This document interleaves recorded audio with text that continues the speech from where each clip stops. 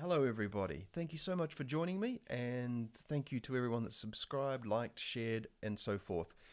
This is a short video just on the topic of the visual metaphor that we're building throughout the series, and I just wanted to point out a couple of things. Now, in the musical scale, the Western musical scale, which has 12 notes: A sharp, B, C, C sharp, D, D sharp, E, F sharp, G, G sharp, 12 notes. There's two that are not, that Barden does not put in his book, and that is the E and the A sharp. It's more just a nice to know, okay? But what I've put here is I've created a bit of a dial, a bit of a machine on a wall, and let's say, you go, okay, I want to practice the letter K. Well, what does Barden associate? Well, he puts the note of B there.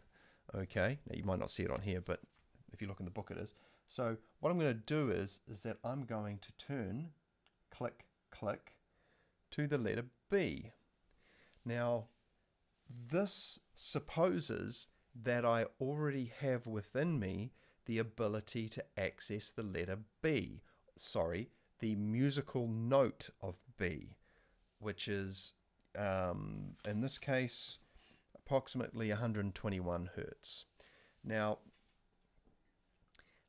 also I can just grab my guitar and I can play the note of B as well, and if I'm really switched on, I'll be able to find it within myself through my my own development of an understanding of recalling pitch. That's a much trickier conversation. Won't go into it here. But what I'll say is this, is that once we have gone through the notes of the musical alphabet and we have learned to tune ourselves so that we can reproduce that tone reasonably cleanly, steadily. When I say reasonably cleanly, it means that we may be a bit left and right of the tone. We may be wavering while we adjust our ability to sort of latch onto it and hold it. Much like how when we tune into the feeling of life force, we hold it, we maintain our gaze on it or our awareness of it without, losing it, so to speak. So what we're trying to do here is to be able to go through the whole alphabet, that musical alphabet, and to be able to easily tune into each tone and know when it's outside of our achievable range. Maybe it's too low and, it's too hard. It's not good for us to, to go places that we're unable to, because we can hurt ourselves. We can expand our range a little bit, but there's some places that we're really not designed to go. And if we push ourselves too much, we can hurt ourselves too. And so maybe instead of down here, we can't get it here, we're just out of the range, maybe we can find it up here. But as we go through the some of the training, we will be expanding our range as well. And, this will open more doors for opportunity. And there's many overflowing benefits to learning how to vocalize, essentially, or sing, hold notes, tone. We can use it for chanting. It's for breath work. It's for holding a steady tone easily for a long duration, being able to move it and modulate it, all these types of things. And so, yeah, but initially, this little device here, this, like I said, this presumes that I've got all these notes loaded into my machine. I'm familiar with them, just like I'd have all the colors locked in and I can just flick between them. So this is, like I said, just the visual metaphor of like, okay, when I want to do the letter K, I switch to the note of B. I can produce that tone nice and cleanly, and I can also move a little bit left and right of it to see if it locks in or it latches on to the energy with that particular pole, cleaner. Because what I found is that even mentally with the colors, you're holding an image of maybe what one of the authors or commenters or teachers has presented, whether it's Mr. Barden or someone who teaches his method, and you might get a slightly different sort of like experience of what the color looks like. What somebody says is red, you might be more like, well, actually that's a wine red, or that's a fiery orange red type of thing.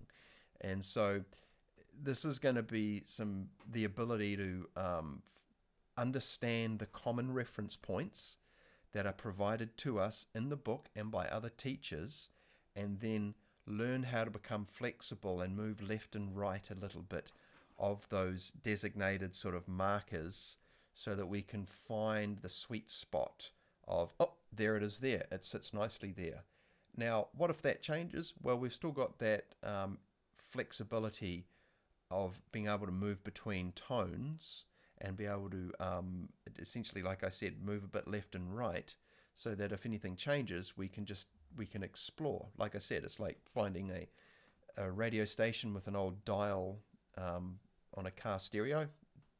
A lot of people probably won't have that today, but you would turn it and then you'd hear the radio station, and it'd be a bit crackly, and then you fine-tuned it, and then it locked in, nice, clean, clear signal. And that's what we're looking for. Now, obviously, some of the Barden letters, the KTQ letters, are a little more percussive sounding, and tonality underlying them may not be so important. You know, for example, the letters T and K, which are some would describe as being sort of explosive, or what I would term as being almost percussive. You know, there are ways to add tonality to them, e.g.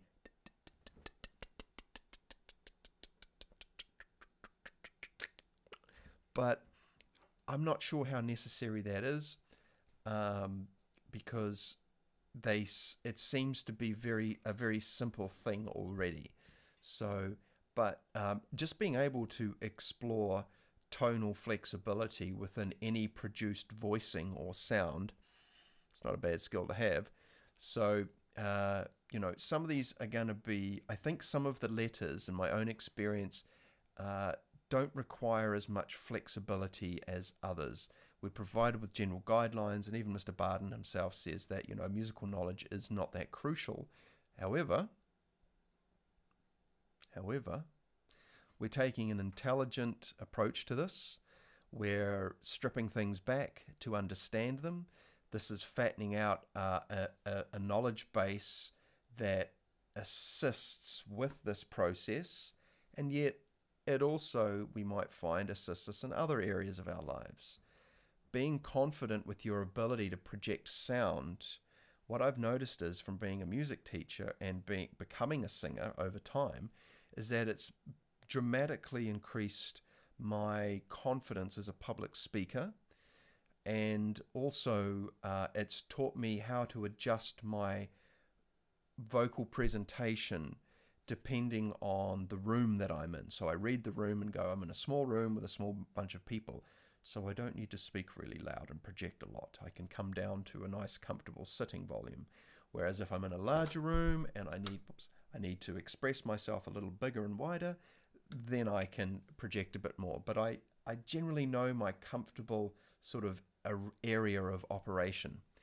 And I think too that confidence, you know, it's a valuable sort of like trait to have, and it's a transferable one. It translates over into other areas of our lives. So yeah, but anyway, I do go on. Please let me know your thoughts underneath the video, and any questions, please like, share, subscribe, all those good things. And thank you so much. I'll see you on the next video.